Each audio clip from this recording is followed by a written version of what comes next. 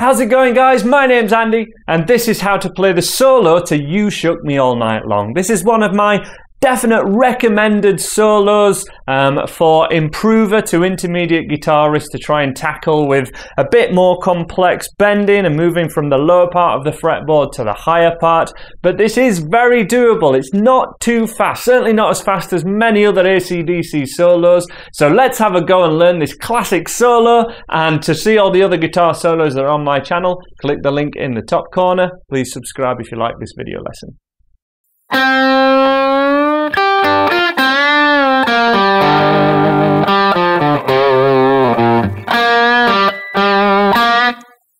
That is the start of this awesome solo. Let me just adjust my microphone.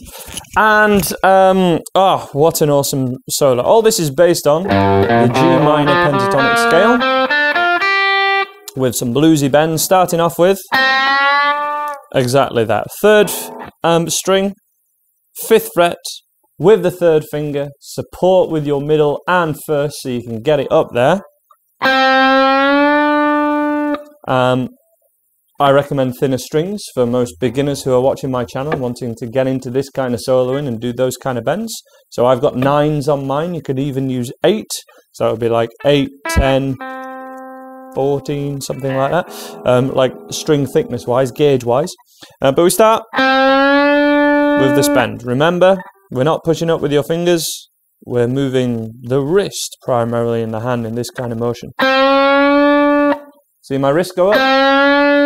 That's how we do our bends. Thumb over the top. And if you get really excited, you can do a unison bend with the first finger there. And then we have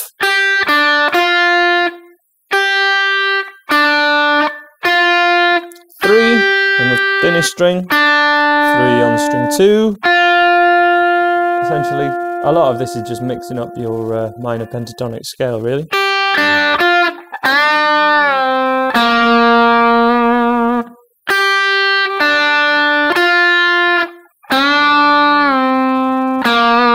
Could do this one with your little finger if you're struggling to make that bend.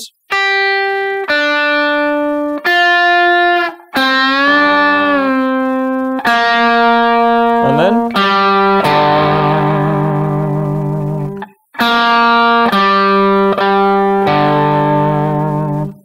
it's an awesome little move.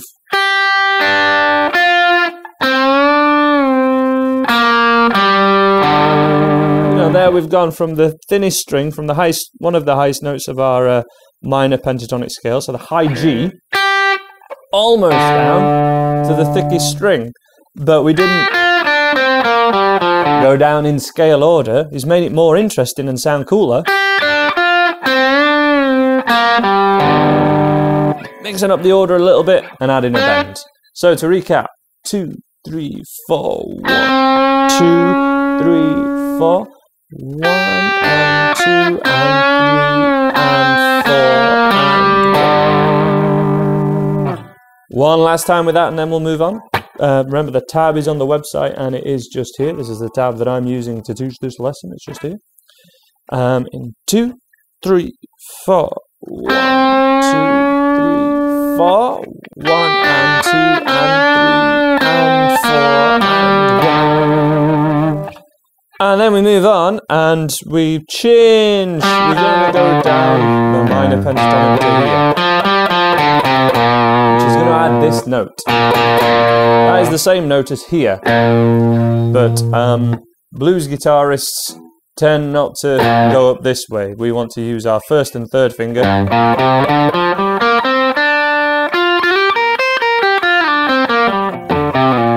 As much as possible to all come down as okay. So we rarely stay in kind of box 1. We're always going to move down a little bit of box 5, a little bit of box 2. That's the way so many solos are kind of composed.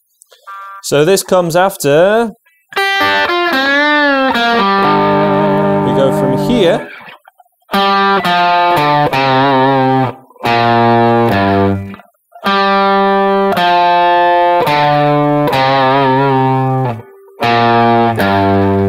Just literally walking down the scale.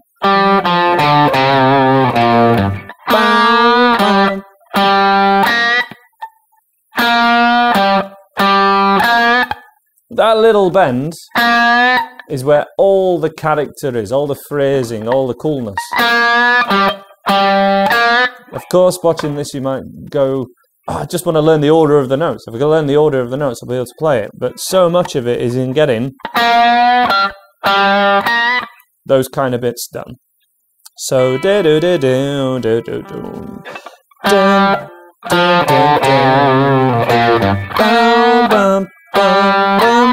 notice that I'm singing it. Maybe this is because I sing as well, but so many guitarists, to get a solo, because it's a melody, you have to be able to sing it or whistle it or be able to get your head around what it should sound like before you play it. Otherwise, you can struggle to find it an awful lot. And if you're just sight reading, you'll need to add that to your game. And if that's the only way that you're learning solos at the moment, and you're just by ear, just by watching people's fingers, probably need to work on your sight reading a little bit to get the fiddly bits. Easy peasy.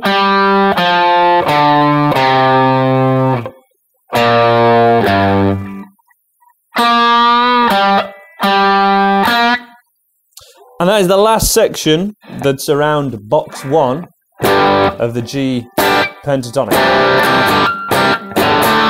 Okay, so let's take that from the top and then we're going to move on. Okay, so 2, 3, 4.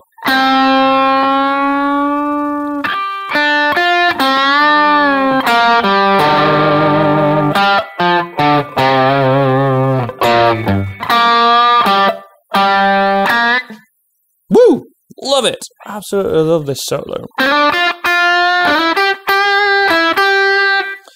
Now, I've always played this with a slide. It's with a slide on the tab that I'm using, but having listened to the original just now, it does sound like a hammer-on. Okay. Where are we? We're at 5 and 7, and then the middle finger is at 6th fret.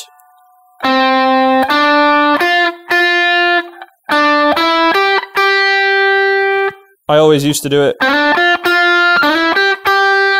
with a slide, 5 to 7, but it's sounding like a hammer-on to me.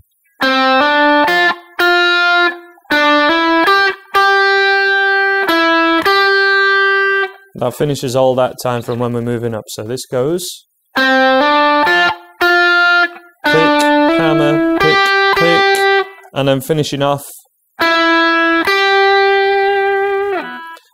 Let me know if I'm going too fast or too slow in the comments below so that you can give me some feedback so that I do better lead guitar solo tutorials in the future. You know, too fast, too slow, didn't get that bit, didn't get that bit. Let me know in the comments, give me the time as well so that I can check out exactly how I did. But here we have a really cool bend. This happens it's such a great classic rock riff to or a classic rock lick, a little part that you can steal and do in your improvisation.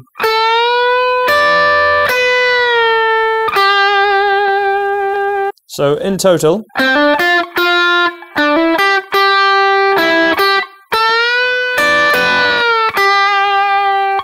and then this is what I mean about this kind of phrasing and why I've spent so long in so many of my, top 10 guitar solos for beginners, which should be up here. All those kind of tutorials, we're looking at string bending, 100%. The amount of different notes you can get out of one bend.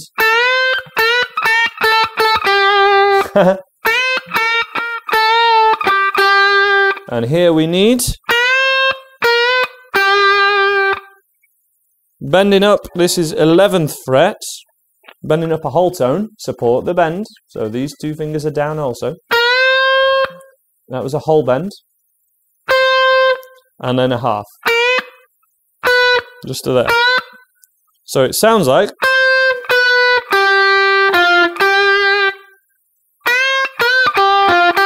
it's there, isn't it? So what we're going for is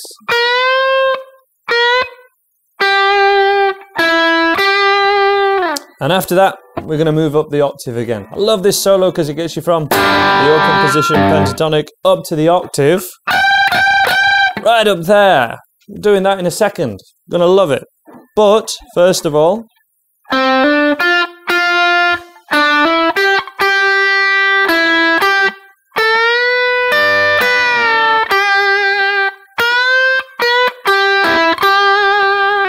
that's what we need first of all.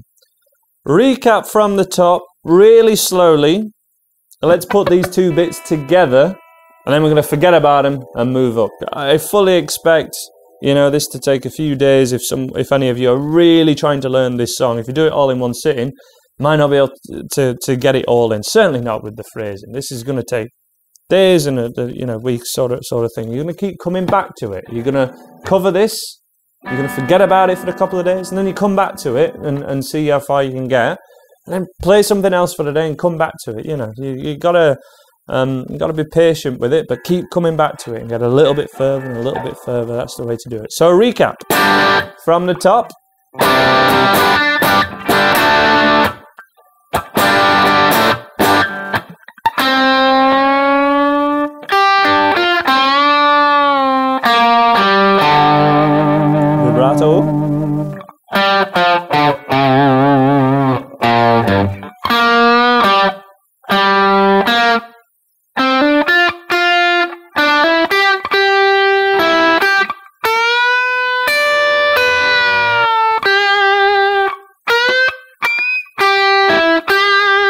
And then, oh yeah!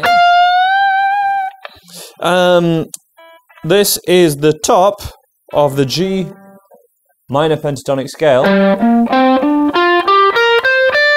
starting at 15th fret. First finger is at 15th fret. This is why we have cutaways like this, so we can get right up here. Personally, I just choose to do a unison bend there, 100%. Okay? And after that unison bend, 1, 2, 3, and 4, and that's it. 1, 2, 3, and 4, and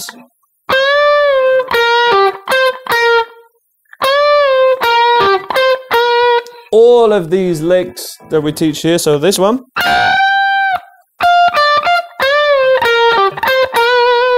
You could then go on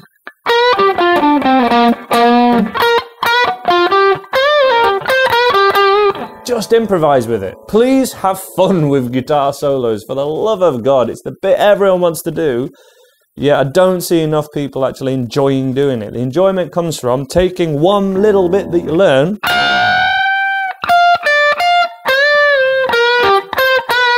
and then just practicing over a whole rock backing track in the key of G, just doing that.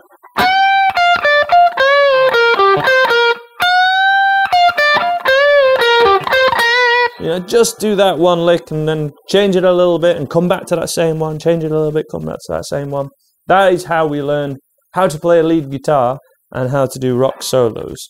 So this is sort of the start of the second half when we've jumped up the octave.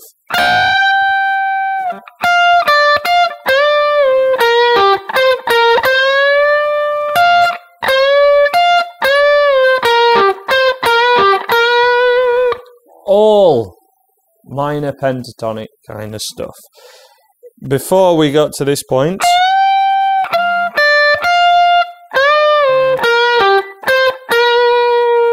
and then we have a bend, standard kind of blues bend, 17th fret of the 3rd string. Again, if I'm going too fast or too slow, let me know in the comments. Totally cool. Little finger.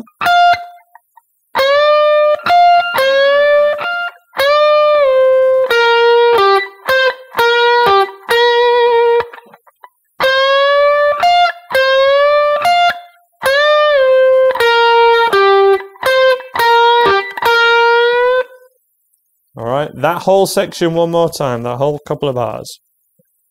1, 2, 3, 4.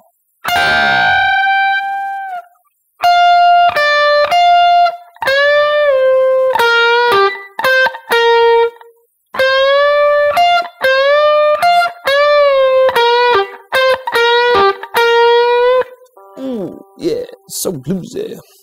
And then the final section. Tricky little bend. I'm supporting this with all 4 fingers, holding this thinnest string up. They're the notes that we'd be hearing. And this is at a 19th fret, so 12, 15, 17, 19.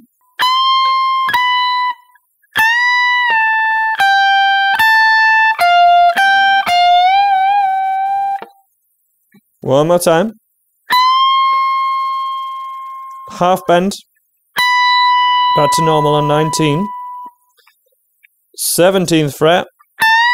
Full bend up. To 15. Then little finger. String down. Such a cool little bit.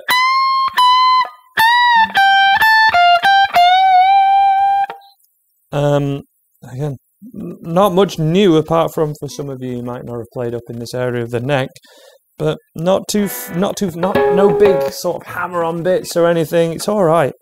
One more time, last time.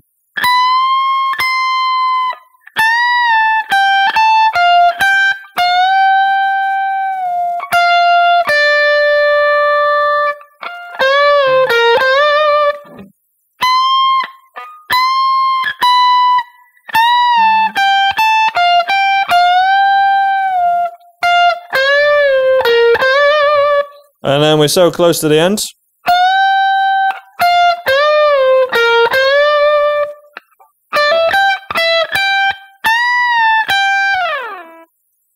From here again, from 19th fret, this sort of last quarter of the solo.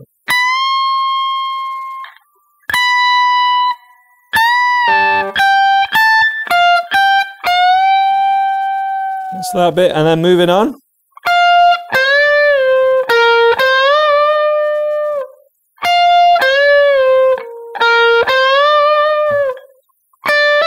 That's a pick to a hammer on.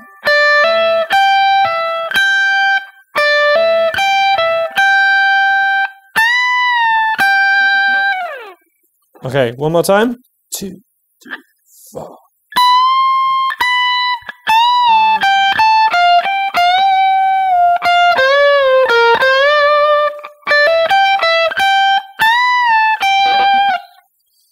And that is the end of that kind of solo. So let me work through the second half of this, and then we're going to try and put both of them together and do a full playthrough. Okay, so second half of this starts at... That's where we're going from. Okay, 2, 3, 4.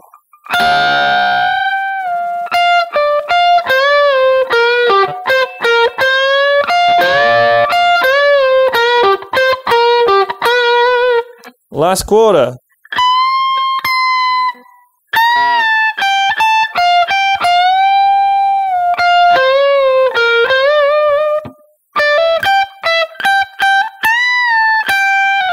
I used kind of dumb fingering then, so let me do that one more time. 2, 3, 4.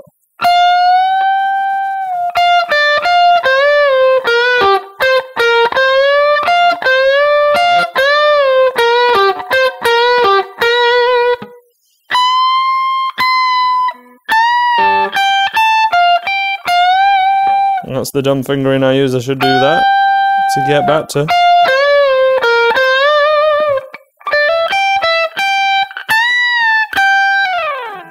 Oh yeah! Okie dokie. Here we go. Full thing, slowly, staying focused, my camera. Thank you.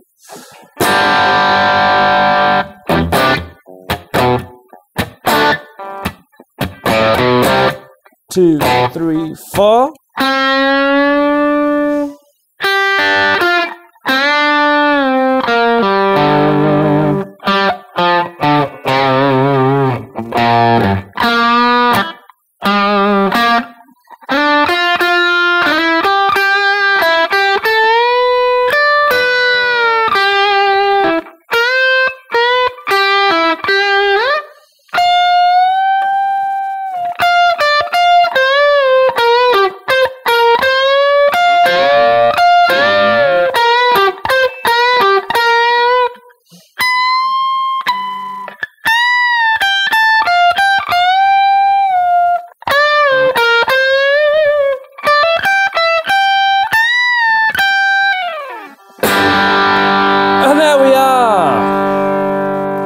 you so much for watching and getting through all of that. I really appreciate it. We do have a full lead guitar course coming at the end of 2017. Loads more guitar solos up there by clicking that link or on the screen now. Again, thank you so much for watching, guys. Bye for now.